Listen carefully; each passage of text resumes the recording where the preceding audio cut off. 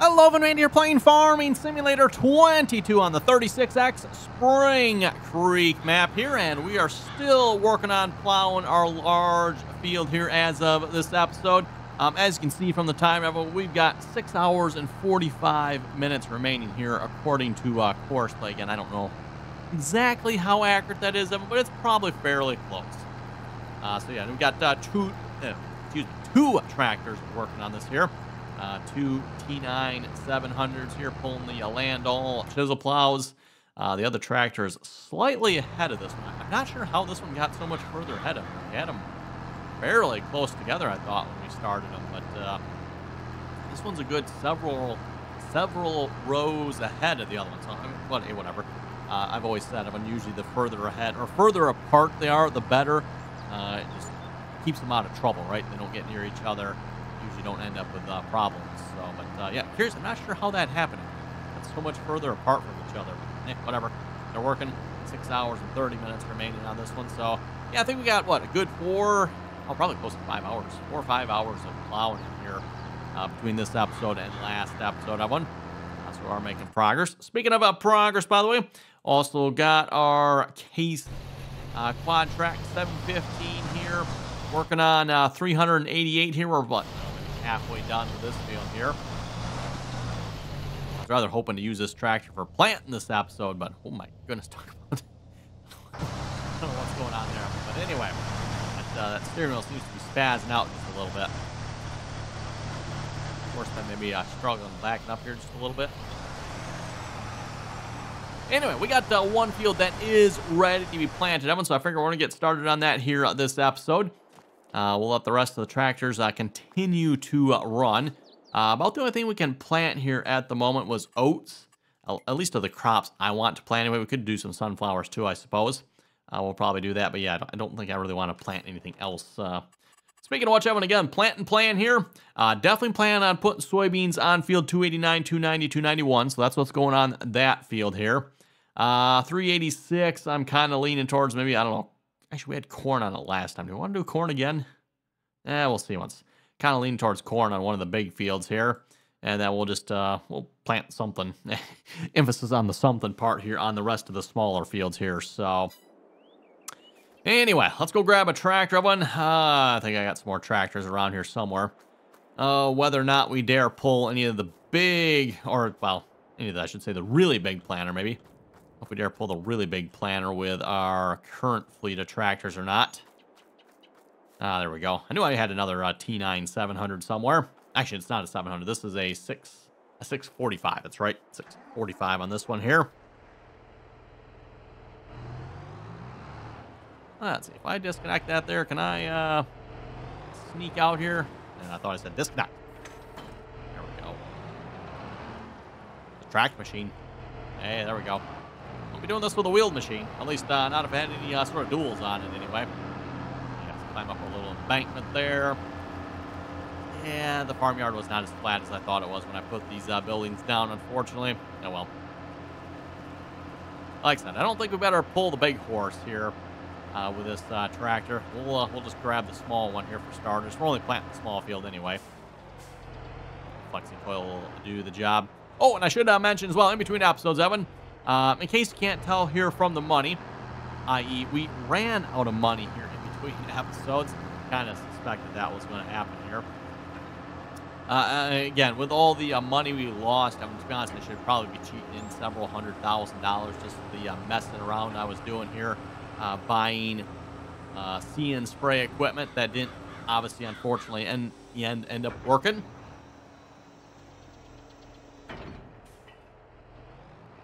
So yeah, we definitely lost a few $100,000 on that. I mean, that was kind of disappointing. I didn't do anything about cheating money back in for it, but to be honest, I probably really should. Oh, yeah, we need to switch that. I want to do oats. There we go. Okay, should be good on everything else. Plant oats on this field here. Let's see, don't need course by at the moment. Close that so we can see where we're planting here a little bit better. I know, such a small little planter. This whole planter is probably about the size of one of the wings there on the Pergo planter, right? I don't remember how wide this particular toolbar is here again, but I don't know. Is that a 60-footer probably? I'm going to guess 60. Could be wrong. I mean, don't quote me on that number, but the go there is what, 100? I think that is a 100-foot planter, if I remember correctly. Definitely for the big fields. And speaking of big fields, by the way, will we be planting soybeans with that one? Probably not. We'll probably use our row crop planters for the soybeans. And at least for this season, we'll probably stick with the row crop planters we have. But we'll have to see once. Maybe next year in game, everyone. And I think we'll probably do at least one more year on this map. At least that's what I'm kind of thinking here at this point, everyone. We'll see once where we end up, but if we do one more year, maybe next year we'll have to look at maybe upgrading to some larger planters, i.e., 48 rows or something like that. Again, this is definitely one of the maps where I feel like we can take advantage of some of this larger equipment, everyone. So far, most of the maps I would argue that I have played on up until this point, everyone, the large equipment just it's too big for most of the maps I've played on. The big Burgos seeders, the big, just all that big equipment. 48 row planters, everyone. I mean, sure, can I run a 48 row planter on some of them? Yeah. Make 2 passes and you're done, right? Not that I'm complaining about that, just seems a little bit big for some of the maps. This map, on the other hand, Owen, yes, this is definitely the map for running large equipment. And so far, this map seems to be playing pretty well, but even with the changes I've made to some of these fields here, I am noticing, speaking of changes of the fields here, probably really should, update the precision farming map here. How much would it cost to purchase the soil information? 100,000. You know what? No. I mean, that sounds nice and all, but I think we'll pass. Probably just means we're putting on extra fertilizer here or something, I'm guessing. It's definitely taking the fertilizer, so how much it's taken, I don't know.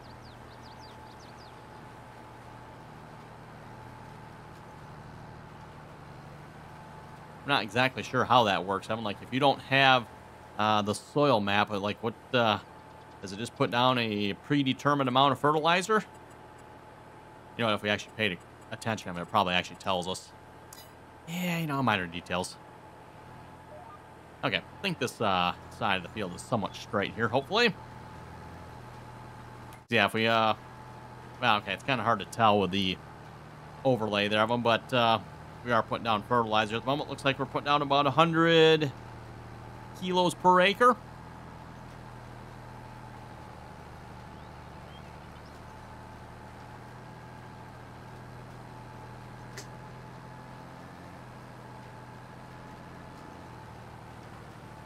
You can definitely see it getting applied. I'll have to pay attention. We get to this front section here, Evan. Again, of course, we made some significant modifications to the fields here this time around, Evan.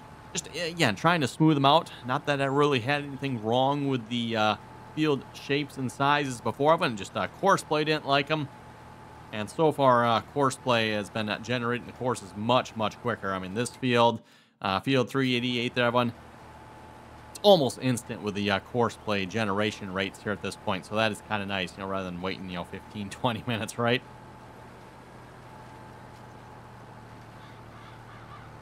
For any of you folks that are playing along on this map and you're using courseplay, I'm sure you've probably noticed that as well. Unless you've changed the shape of the field, everyone, the courseplay generating times on some of these fields is, yeah, it's kind of ugly. Some of these fields really take a long time to generate courseplay courses. But like I said, if you smooth them out like I have, everyone, significantly better. Like a night and day difference at this point, everyone. Okay, at this point, we're into the section of the field here that, well, we don't have the data on, so... Oh, and it doesn't actually tell us either, does it? I mean, obviously, if you look at the fertilizer number is going down, so it is putting fertilizer down here. Well, at least hopefully, anyway. According to the fact that it's going down, it is. But yeah, if you look at the information, it's not putting any fertilizer down, is it? Which actually is not, kind of weird, because that's technically not true of it. It is putting fertilizer down. It's just, it's not telling us how much, at what rate. Seems kind of weird. I think just, show the default rate at that point, but Nope. Guess that's not the way Giants does it.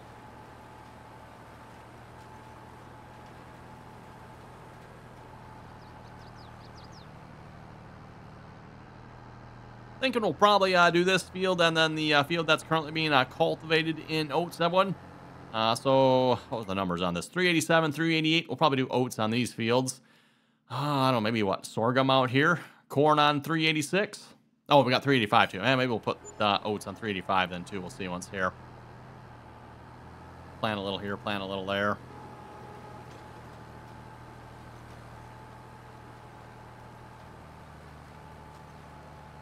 Anyway, also, going back to the money thing like I was talking about here a few moments ago, and realized I never finished that conversation here. I did end up taking out another $1 million loan, Evan. I figured I might as well just take out another $1 million, right, Evan? That way we got enough to hire workers, plant them. We've already used like almost 50,000 of that. We're down to 957 here already, so we are going through the money. And most of that money... Actually, most of that money is probably just hired workers on it, because I'm not actually... Yeah, I don't think I've actually done any planting up until this point. So it's just the hired workers running. So, again, we're running 2 chisel plows over on the big section there. And then we're running the big tractor over on 388 there cultivating.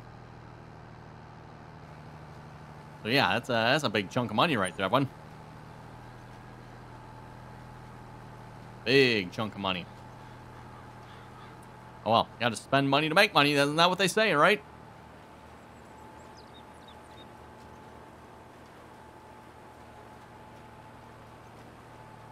Well, that's, of course, through the government, and then, instead of spending money to make money, the government, you just collect it.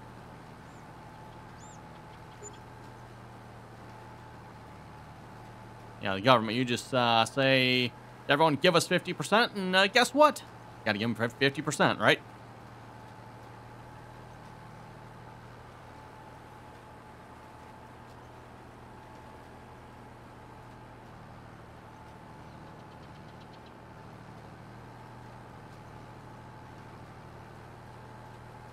Oh, speaking of tax, Evan. Well, and speaking of taxes, by the way, going to the discussions we have a lot of times on the live streams, Evan. So just a reminder there for the live streams, if you'd like to join us in on the RDAllen live streams, you can find that information down below in the description there. We're getting into all kinds of topics on the live streams, Evan. I'm sure taxes have come up, a few times. Yeah, lots of topics. We cover all the topics here. So just again, a reminder, if you'd like to join us in on the RDAllen live streams, Evan, information down below in the description there. You're welcome to join us in on the RDAllen multiplayer farming simulator server as well. Again, we ask that you join us in on the RDAllen Teamspeak server. Again, that RDAllen Teamspeak server information is down below in the description. Anyway, going to what I was going to talk about the taxes, everyone. It always amazes me how many people think, like when it comes to, obviously we're in the tax season right now. Tax day is, I think, next week or this weekend or somewhere in there. But I think it's actually next Monday, I'd like to say, as of the time I'm recording this. So yes, got to have your taxes done. And speaking of getting taxes done, some people obviously end up paying more in, but then if you're lucky enough, you might get a refund. And then, of course, there's those folks out there that think they've actually got enough of a refund that the government is actually paying them. It's like, yeah, sorry to break it to you there, pal. There's no such thing as you're getting money back from the government. You're getting your money back. You just don't realize how much you pay in taxes. It's, yeah. If everyone actually knew how much you paid in taxes, Evan, there would definitely be a serious revolt in this country. The government has done a very good job at hiding the taxes you pay. And if folks think I'm wrong on this, just start taking a look and adding up what you actually pay in taxes. Especially the ones you don't actually even know about. A lot of that, the taxes you don't even know about that you pay on. That's, yeah. Government's very, very sneaky on that one. Oh, did I miss plowing a section here? Wow. How is that even possible? And I don't remember seeing that before either. Yep, must have missed plowing a little section there or something.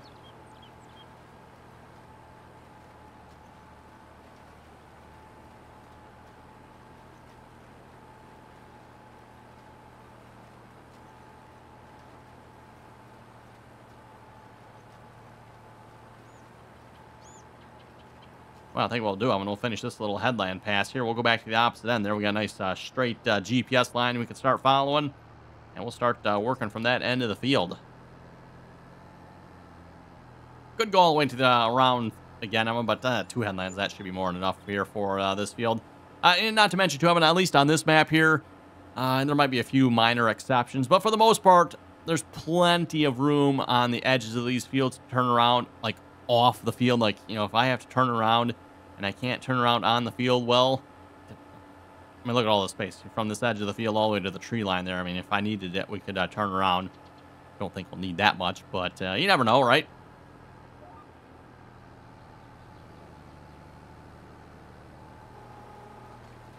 Oh, that lowers quickly, doesn't it? I'm used to the, been working with the plows here quite a bit lately. And those Landall plows tend to lower a little bit on the slow side. So, like, when you go to lower them, you want to lower them quite a bit ahead if you're moving, because otherwise it will not lower in time.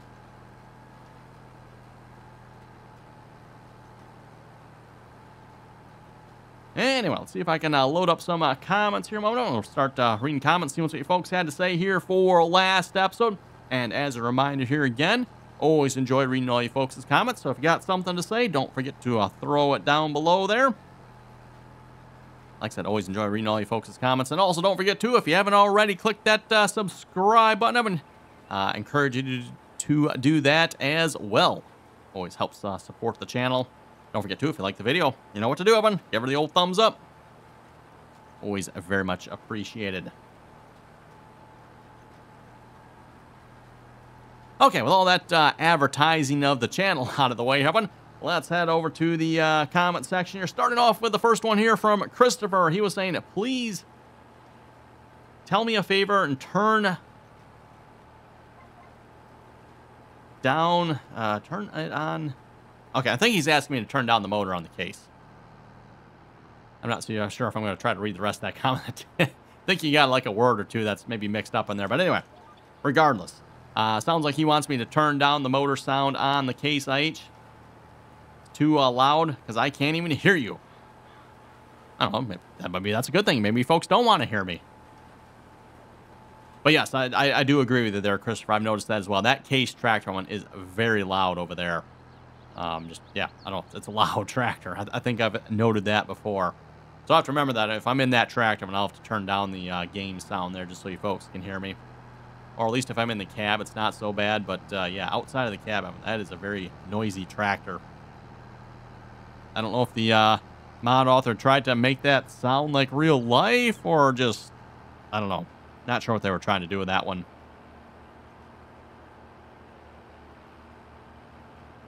Oh, speaking of which here, next comment here from Norton Evan. Norton was saying, hopefully the John Deere is quieter, too. Well, of course it'll be there, Norton. It's a John Deere.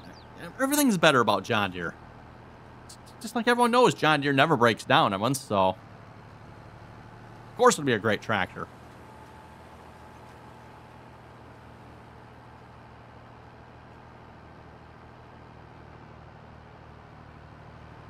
Again, I know I keep mentioning this, but I've got to mention this here again because it still baffles me a little bit that if you look at the tractors that both John Deere and Case released, Evan, Case obviously releasing their new quad track, their Case 715 quad track, only 715 rated horsepower, and of course it does boost higher, Evan, but still, was it 790 or 780? I think it was like 780 something, right? Was the boosted. You know, so we're not over 800 on that one. Or, again, rated horsepower, 715, right, everyone? And it also takes DEF. Okay, you know, 715 horsepower tractor, pretty good. Nothing wrong with that, I guess. But then you go over and look at the competition, everyone. You look at the John Deere quad track, everyone. You know, the John Deere quad track, we're topping out at 830 rated horsepower. You know, the boost is up near 900 almost. You know, so we're looking at almost, you know, I guess not quite 200 more horsepower, but quite a bit more horsepower than the Case, right? And then not to mention the John Deere doesn't have DEF either, so it's like, whoa. I find that rather interesting, Evan.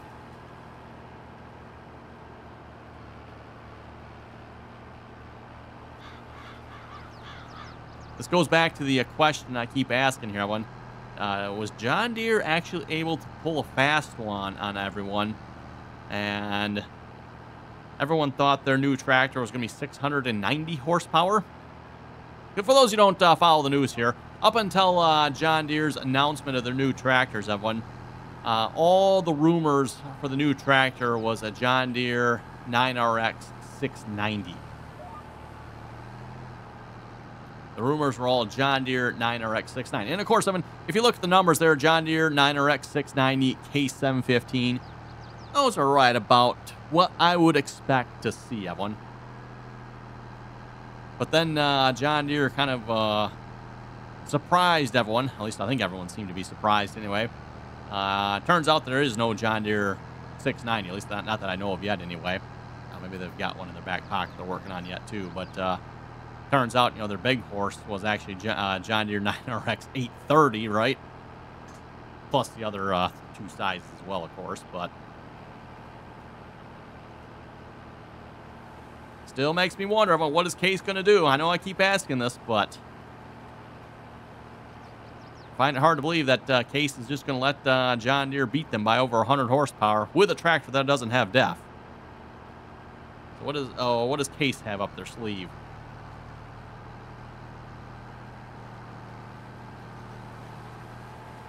Or did John Deere really bamboozle them that good that Case doesn't actually have anything up their sleeve at this point?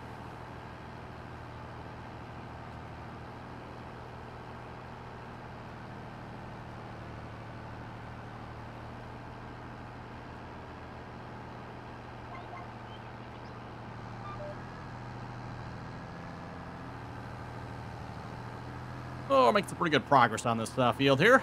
Oh, let's see what's here. I think we can finish planting this here by the end of this episode. It'll be close, that one.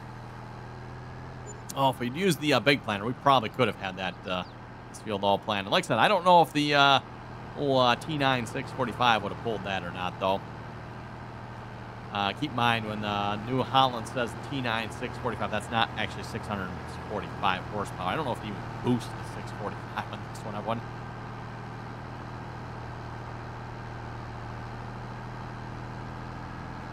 I think New Holland, whenever they put their model numbers on here, but I think they like to use their boosted numbers. Plus, maybe when you're out there pushing it, that's probably where you get that number from. So, like the T9 700, the T9 700 is not actually like a 700 horsepower tractor.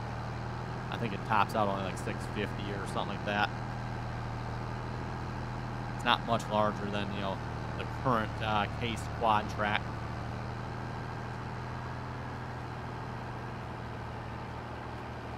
Anyway, next comment here from Birdman. You can use that, I think. It's John Deere 2410 plow. Looks like a cultivator, but it is a plow. And it is 54 feet wide. He was saying I farm sections 291, 268, 269. You just bought, and I bought the section to the left of that. 300 over to 303. Plowing that all up as well.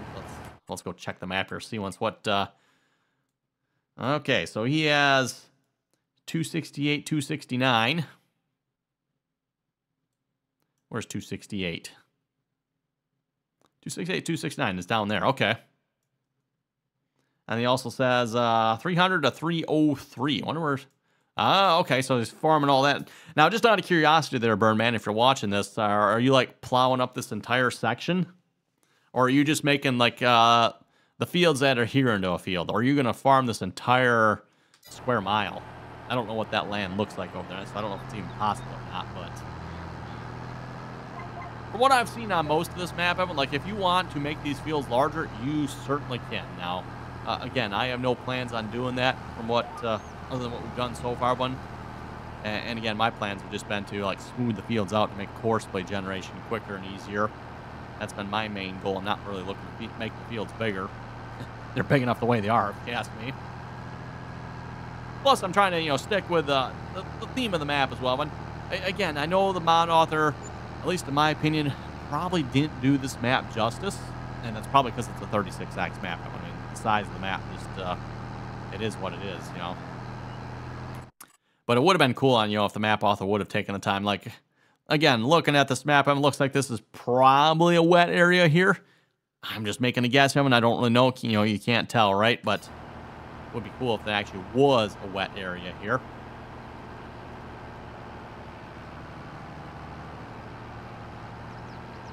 Next comment.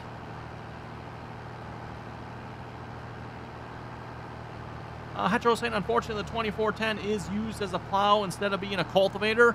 But that being said, it is the biggest plow on the mod hub. Over 10 hours to plow the field. Bring your lunch. Oh, that is right there, Hetero.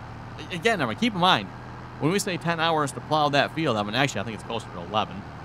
And by the time we're actually done, it might even be longer. I don't know. But, you know, 10 hours to plow that field, that is 10 real-life hours, I mean, like, 10 real-life hours. And we're running 2 plows, I mean.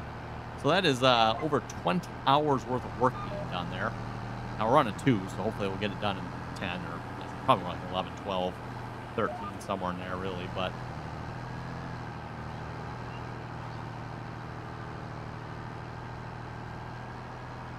RC Win was saying, yeah, same thing as a couple other people here. The K715 looks and sounds good. However, we can't hear you. Oh, you folks are complaining about not being able to hear me. Well, I'll just have to turn myself up, won't I? Mason saying the same thing. Really hard to hear you over the K715 quad track. Hit the cancel when you're done copying the course play course. Am I still? Oh, yeah, no, I don't think it's actually in copy mode anymore. I've seen that 715 in real life, and the hood is wider than the guy with the largest wingspan. That 715 also has a real dashboard where you can change the screen with the numbers on it to match bushels and pounds per bushel using the key combo that it says in the help menu instead of seeing liters. Oh, okay. I'll have to check that out. Remember that. That's cool.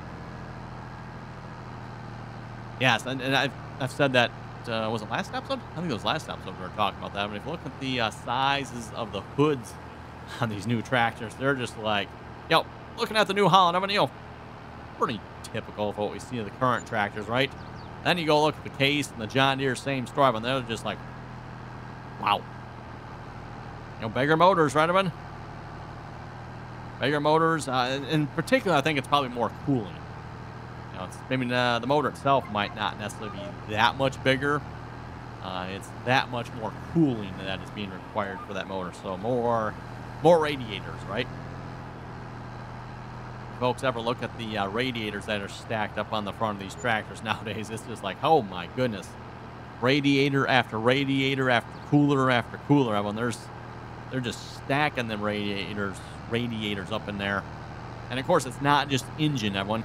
You're talking, of course, you got the engine, but then you got hydraulic coolers, and you got air conditioning and transmission coolers and oil coolers. And it's like, oh my goodness. And obviously, very important to keep those clean if you can.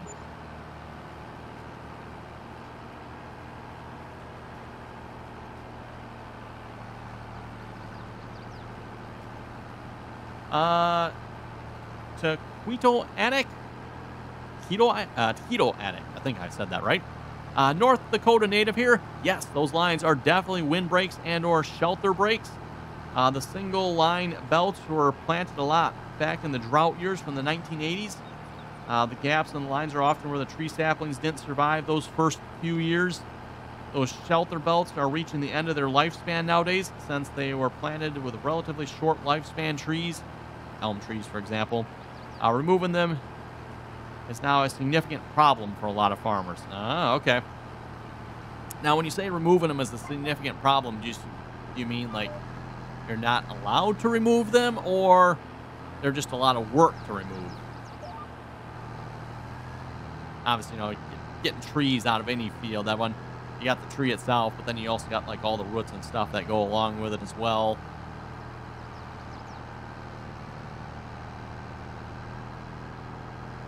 I'm very curious as to how well those wind brakes ever work, because, you know, again, just the way they looked, again, as a reminder, I'm going to hit 291 here, and there's a couple other ones scattered throughout that field there. Had what I guess correctly, were wind brakes. I mean, I didn't know what else they'd be. Didn't make sense for wind brakes because it's like a single row of trees that is mostly missing, which according to the Taquito Attic here makes sense, right? Trees just either never grew or they died off over the years. Yeah, it just doesn't seem like it'll work real well. It seems like you need, like, several rows of trees all in a line to produce a better windbreak. But I don't know. What do I know, right, everyone? Anyway, speaking of what I know, it is time to wrap it up here this episode. So on that note, you folks have any comments or questions, be sure to leave them down below. And as always, Evan, thanks for watching. Until next time.